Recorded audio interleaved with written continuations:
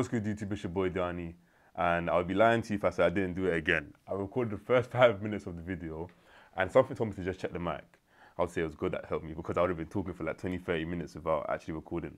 I checked the mic and I realized I didn't actually turn the mic on after recording. So even though I'm still skeptical, okay, it's on. Perfect. So, thank you for watching today's video. Thank you for coming onto the channel. Hopefully you have a blessed day. It's Sunday morning for me. I'm recording before I go to church. Hopefully you've gone to church today or you praise God somehow, some way. But yeah, so firstly, preps. I want to give a big thanks to my friend Titus he made a video and I watched this video and it made me also want to make a video like this because as he was talking about it, and I recommend you should go watch his video because he might say things that's different to what I'm saying as well. And because obviously we're two different people, two different point of views. So I recommend going to watch his video. And one thing that he did say is, talking about as humans, we were born to change.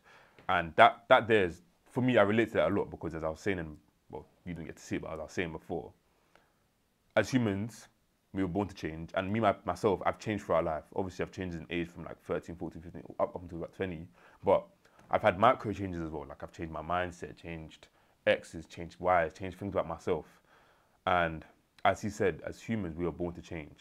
One thing he also pointed out is it would be crazy for you to be looking at a baby and holding a baby to the same standards that it was had when it was first born. I think he said, if you looked at a baby that stopped crying, well, you wouldn't go back to that baby and say, oh, you stopped crying, why do you stop crying anymore? It wouldn't make sense because we grow.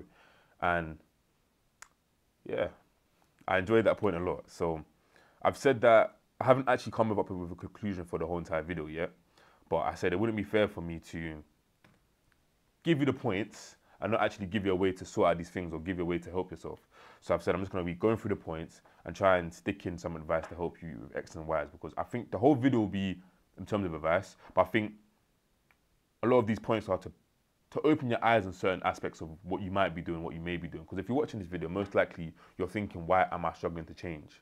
And I don't want to just give you more things to make your life harder. I want it to be a thing where it gets you thinking, and if I'm able to give you some solutions that have worked for me, worked for people I've spoken to, then maybe some of you will message me saying, oh, after watching your videos, help me to change my life, etc., etc. But yeah, so let's just get straight into the video. So as I said, why you are struggling to change. The first point that I started is why you refuse to change your mindset. And that is a big one because if you believe that everything you do is correct, you will never be able to help yourself. Do you get what I mean? There's a lot of people who live with a prideful life. And the main issue with that is you never have any faults. Nobody can tell you you're wrong. Nobody can tell you anything to help you. You will never be able to improve yourself. And the issue with that is we as humans are blind. And not actually blind, I mean figuratively blind. If nobody ever tells us what we're doing is wrong, we will consistently believe we are right. Obviously, we have the morals that are put into our hearts from God, but some people don't really have in touch with that. We call that conviction. And that will cause you to consistently be in the same spot going forward.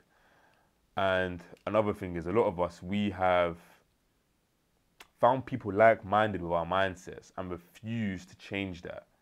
So the first point, well, micro point of you refuse to change your mindset is I said, you are locking yourself into what you once was. Titus also said this. You are locking yourself into what you once was. And the issue with that is you can't elevate yourself if all you say is, I was this, I was that. You can't stop saying to yourself, let me think, you can't start making money if you say, oh, I'm broke 24/7. Because you're speaking those words into existence. I have a video coming as well about the power of the tongue. And the thing about that is, if you consistently talk negatively about yourself, that is what you'll be. As a man thinketh, so is he. So if you believe you are what you are, that's what you will be.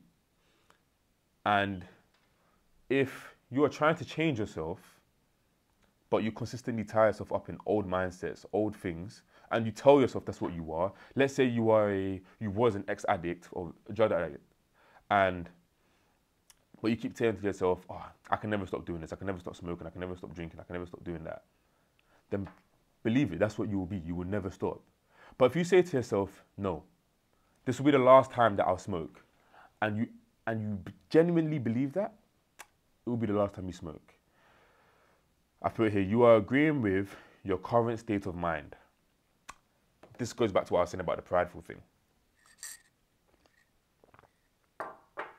If you believe what you are doing is correct, you are stuck. I've found a scripture for this as well. It was Matthew 6:23. In KJV it says, but if thine eye be evil, thy whole body shall be full of darkness.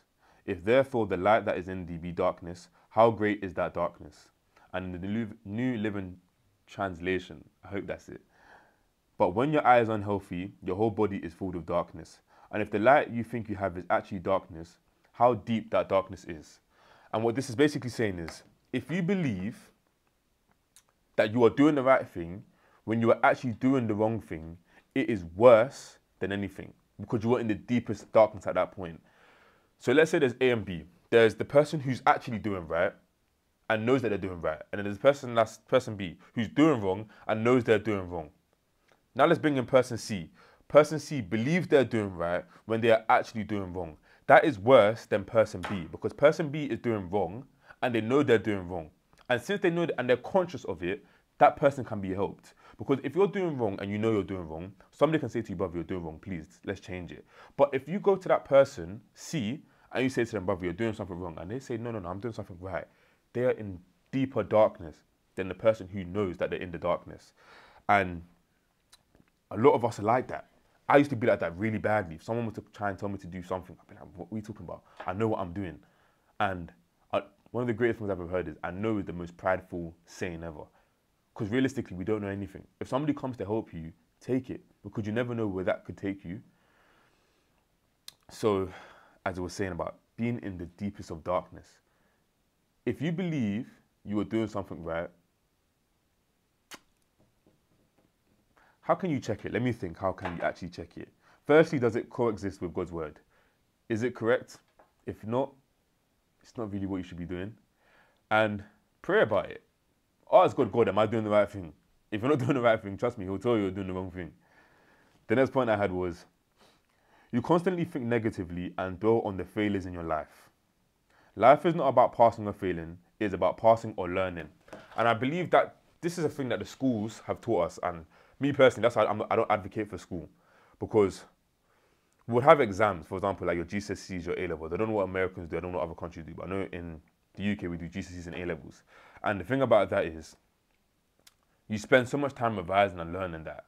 Let's say you do fail, you don't see that as that. You see that as that's your world over. Everything is done from there. But life ain't like that. I finished school, I think 2 years ago. I think 2 years ago maybe. And since then I failed. I've gone through so many failures. I've had so many downs. But as I said here, it's not about passing or failing. It's about passing or learning. Because through those failures you learn. We learn through failures. But in other aspects of life, we think failure means it's over. But it's never over. God always has more work for you, more things to do. When you're done, trust me, you'll be done because you won't wake up that day. If you wake up, you still have more things to learn and to be passing through. So that's why I say with schools, there's a big issue there because it causes us to believe that we fail when we go through things, or it's like it's over. We believe that the world is over. We think everything can just come crumbling in on us when we fail. But the best mindset switch that I've had is that, no, that's a lesson. You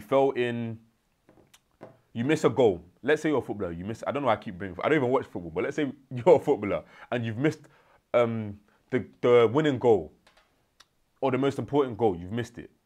Well, now you know that you need to work on your shots. You need to work on your, what's the word? I forgot the word now. I think it's how critical you are. I think that's what they say. You have to work on how critical you are in front of the goal. Let's say you are a salesman, and you're trying to pitch to somebody, and you say the wrong word, then you know you have to improve on your speech. You might have failed in terms of getting that client, but if you improve your speech, the opportunity cost will be more and more and more clients. But imagine you never failed. Imagine you never went through that first trial. You would never be able to improve. You wouldn't be able to achieve the opportunity cost that you have coming for you. I also have written, become an optimist instead of a pessimist.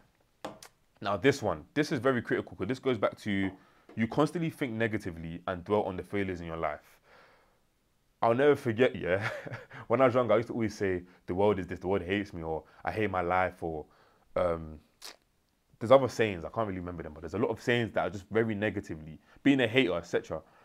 And the issue with that is, you sow what you reap. If you constantly say, the world hates me, or my life is horrible, or I'm depressed, that's what you will reap. And another thing is that if you think about sowing something, if you plant in an oak tree seed, I don't know how big an oak tree seed is, but imagine you were to plant an oak tree seed. You'll see the seed, at most, is probably that big. At most. I don't know how big it is, but I'm guessing about that big. But you know how vast an oak tree is. When you sow, what you reap is, I don't want to say 10, it's just so much more than what you have sowed. You'll reap more than what you have sowed. So if you believe that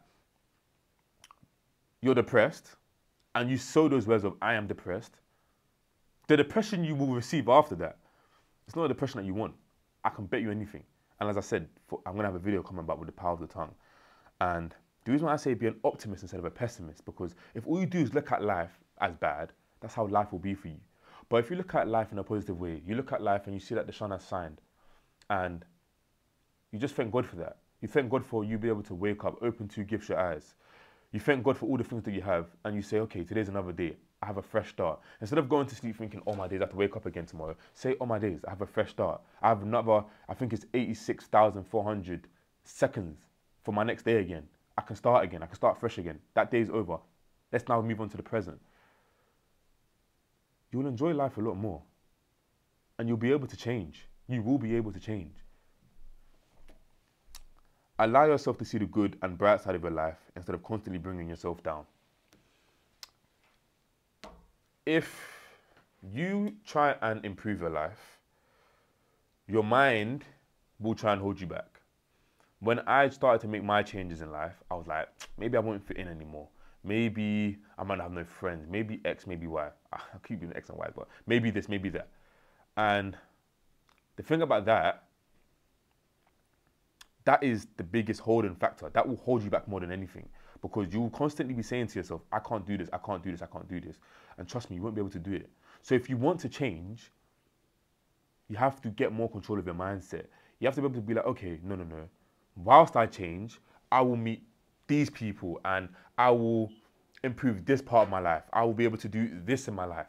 So that's how you have to be looking at it. As I said, you refuse to change your mindset. But once you change your mindset, once you're comfortable with changing your mindset, you have unlocked the greatest weapon of your life. The next point I have is you refuse to change your environment. And this is probably the biggest factor, because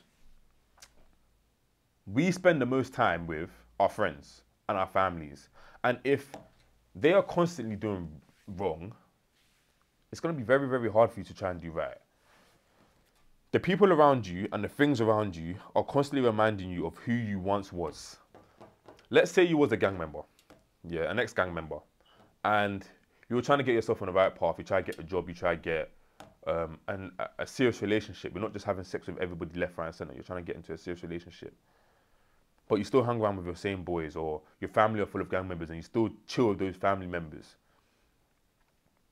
And this is not me saying to you cut your friends off or cut your family off, but just for you to think about ways that you could spend less time with them and try and meet new people and do these things, because I'm not here to be trying to ruin your life. I'm just trying to make you start thinking about these things. So let's say you're an ex-gang member and you're around these people. If you're trying to do better for yourself, but they are what your past was, it's going to be very, very hard for you to try and change, because you're going to be looking around you. Imagine you're trying to find a job, but you're seeing your friends around you making illegal money consistently around you, and they're saying, yo, bro, just come back, man. Forget about this lifestyle stuff. Even if you're earning less money and it's legal money, it's less money than what we're earning. Just jump back onto this stuff. Oh, you stop smoking, you stop drinking, you're missing out, bro. Just jump back on with us. Start drinking and smoking again. Oh, what, you try to think you're going to find a good girl? No, man. There's the girls around the blocks, man. Just come in with these girls. And things like that will get you thinking. You'll be like, oh, maybe they're right. And you'll be battling your own mind. And the issue of that is that'll get you nowhere in life, because you will never be able to progress. You will have these same people around you till the day you die. And you may have that community, but is that really the community you want to die with? Is that really the community that has your best interests around you? I know that when I started to change, I had some people that were saying X, Y, and Z.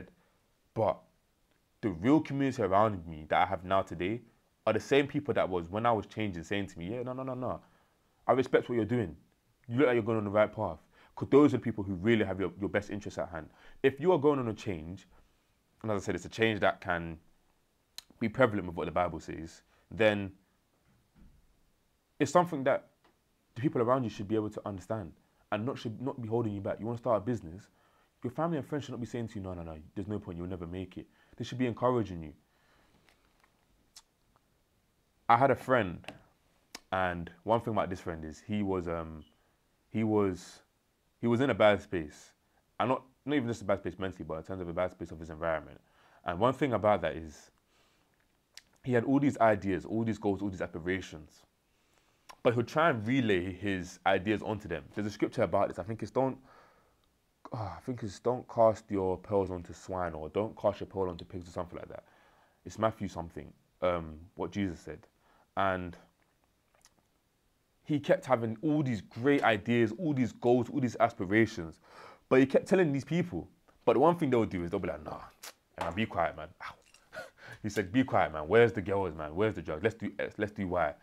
And the issue of that is, he was never heard. He never felt heard. So he said, you know what, yeah, no, I'm around these guys 24/7. There's no point. Let me just stick to this. Let me just be like everybody else. And me and him spoke, and I said, brother, nah. You have all these ideas. You want to do X, Y, you want to do Y.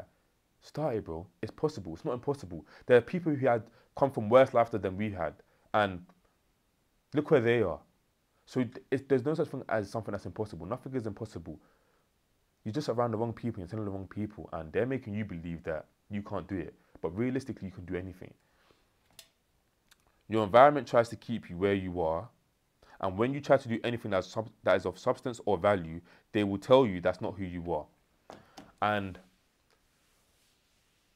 familiarity destroys a lot of people, because I could be around the same people that I was when I was younger and bring them, let's say I was to go back in past and just go straight to my younger body and go into my younger mind.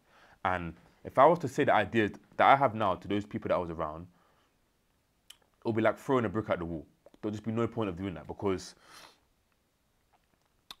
they'll be like, bro, that's not who you are, bro. How many people watching this might know what I used to be called. You're that guy. You're not supposed to be doing X. You're not supposed to be doing Y. You're not supposed to be going to church, bro. You're not a church boy. You're a bad boy, bro. You're this, you're that. And things like that, as I said, once again, it will get to your head. It will make you believe you can't do anything. You're supposed to be where you was and be the same person that you have been. And that's not good for you. It will eat you up on the inside. It will destroy you mentally. The amount of people that I've spoken to about their friends that are there around, their environments, the people that they're chilling with, hurting them because they don't want to do X. They don't want to conform to everything. They want to be who they are. But it's hard to be who you are around people who don't let you be who you are. And that's something that I learned, which helped me to change. You are the product of the 5 people you spend the most time with. Bad company ruins good morals, which will ruin you. Let's say there's this Christian boy, yeah, this church boy, and he gets introduced to the bad boys in school. Because he wants to fit in, he'll be like, you know what, yeah, nah. On Sundays, these men are chilling on the block, smoking, drinking, chatting to girls, instead of going to church. You know what, yeah, church might not be cool. Let me just start chilling with these guys instead of going to church. Everyone jumping online, playing games on Sunday. Let me just go there instead. No one's reading their Bible. Let me stop wasting my time. Let me not do this. No one's going to the gym. Man, bun the gym, man. Let me not go to the gym there. Let me just chill with these, man. Let me drink. Let me just ruin my body. Because that's what the 5 people that he wants to fit in around are doing. And the issue with that is that will kill you. Honestly speaking, that's the word. That it will kill you. It will destroy you. Because that's not what you're supposed to be doing. You're not supposed to be doing those things for eternity, brother. Because it will just...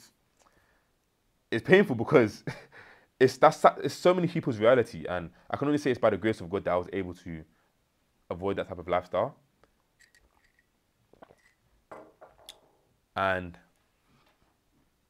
that's the reality of a lot of people. But I'm here to tell you that doesn't have to be your reality for the rest of your life. You can change. You can be like, okay, these guys are doing X, these guys are doing Y. But let's think about the long-term goal. Let's think about 10 years down the line. Will they still be doing this? If yes, run. Don't just run. Run from there. Find new people. If no, okay, what's the point of doing it now then? If you know that you're not going to be chilling with these people in 10 years, and this is not to say, oh, don't make friends unless it's a long-term thing. But if it's not good friends at least, there's no point. There's literally no point. If you know that they're just doing the wrong thing, and as humans, we all have morals. We know what is right compared to what is wrong. If you know that they're doing the wrong thing, there's just no point. There's 0 point. It's hard to excel when everyone and everything around you is trying to bring you down. So, I had another friend, yeah, and this guy was chilling around with some other boys, and they were all in some car, and around these times, he was trying to change himself. So all in this car. The other guys, they're smoking, they're blasting music inside of a car, and this old lady walks past the car, and she looks inside the car, and she's thinking, oh, those are some bad boys, and walks away. And he's like, no, what's she doing, man? I'm not like these guys. She's probably talking about all the other guys. Because let's say there's 5 people in the car. So there's 4 people who was like, no, she's probably looking at the 4. And when I spoke to him, I was like, brother, put yourself in her shoes. She's not going to look inside that car and think, oh, that guy in the corner who's on his phone, he's probably a good boy. And the rest of the 4 are bad youths. She's not thinking that. She's looking at all of them and saying, these are people that I don't want in the streets. Somebody call the police and get them all arrested. That's what she's probably thinking. Rightfully so, because that's how all of them are looking. You don't look at the 5 people and be like, oh, that one guy, he has potential. That's not what you're doing. You're saying, okay, these 5 people, they're all doing the same thing. They all look the same. Okay, they're all bad people. And as I was talking about changing your environment and changing your mindset, that comes with changing, for example, the way you dress. And I have a video coming about this as well. Because it's hard for you to change if you look like the stigma. If I don't want to look like a gang member, I won't dress like a gang member. If I don't want to look like a male prostitute, I won't dress like a male prostitute. If I don't want to look like I do wrong, I won't wear clothes that someone would do wrong. I don't know. I wouldn't wear like a mask, or I wouldn't do those type of things, because that's the perception that you will receive. And if you don't want that perception in your life, you should not be looking like that. Because even if it's a thing where it's about, it doesn't matter what people think about you. But as you get older, it actually does. Because for you to make it anywhere in life, you're going to need somebody there. You want to build a business. Trust me, you're going to need people around you. But nobody want to build a business with somebody who they think is going to scam them. Nobody wants that. The next point I had was, you refuse to move on and not look back. The scripture I had here was Isaiah 43, verse 18 to 19. Remember ye not the former things, neither consider the things of old. Behold, I will do a new thing. Now it shall spring forth. Shall ye not know it? I will make a way in the wilderness and rivers in the desert. I don't know if any of you have tried it. I haven't. But I don't think making rivers in the desert is an easy thing to do. And God said, I will even make a way in the wilderness and rivers in the desert. So, as he says here, remember not the former things, neither consider the things of the old. So forget your past. When you start to make these transitions of changing, you have to forget the things that you was once.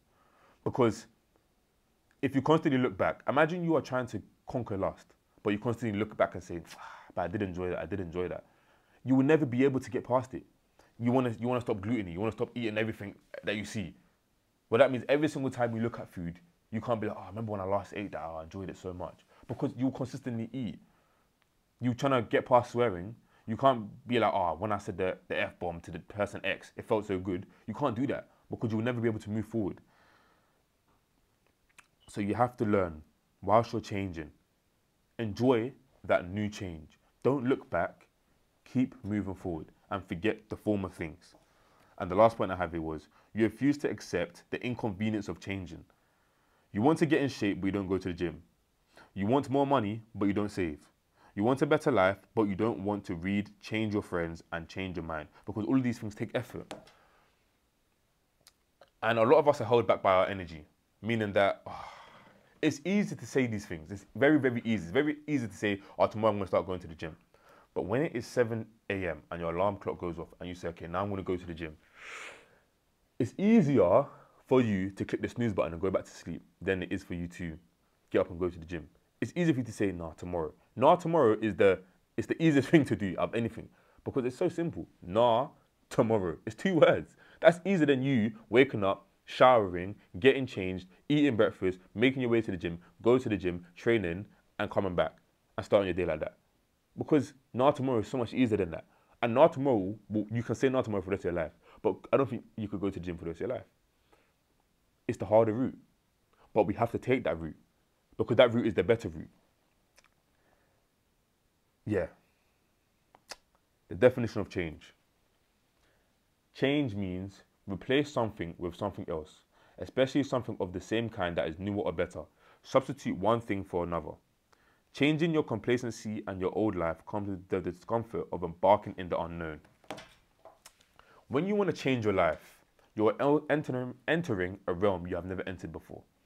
It's the same way that if you enter a room of new people, some of us get anxiety. Me personally, I would get anxiety because I'm like, I have no influence in this room. I know nobody in this room. Let's say nobody in that room knows me. I know nobody. So all these eyes are looking at me. Okay, but I know nobody. But that comes with it. That comes with the fact of, that comes with it. Because since you're embarking in the fact that you've never entered this realm before, you've never entered this state of your life before, you have to accept that. And you have to also enjoy that. Because I also have written here, embrace the inconvenience of change. Embrace the inconvenience of change. The person who embraces the hardship and the pain will go further than the person who loves the goal. If all you do is think, okay, I'm going to be a better person speaker. I'm going to be better at speaking in front of people. But when it's time for you to get on stage, you're thinking, no. When you're shaking, you're like, no, I can't do this. I can't do this. You won't go further than the person that says, okay, my heart's getting racy. I can do this. That person will do better than the person that says, okay, I want to do it. The person who does it and enjoys the I am doing it will go further than the person that says, I will do it. And I also have written here, change and sacrifice are 2 sides of the same coin. You want to change you must be prepared to sacrifice something. If you want to become better, something has to change and something has to be sacrificed. You want to become a more knowledgeable person, you have to sacrifice the time of you doing inconveniences and put it towards reading and studying. You want to have better friends, you want to broaden your network. It has to come with a sacrifice of you not chilling with your old friends and spending time with new friends. And as I said, change is 2 sides of the same coin. Change and sacrifice are 2 sides of the same coin. So whatever you want to change, you have to be ready to sacrifice something else. That's all the points I had for today.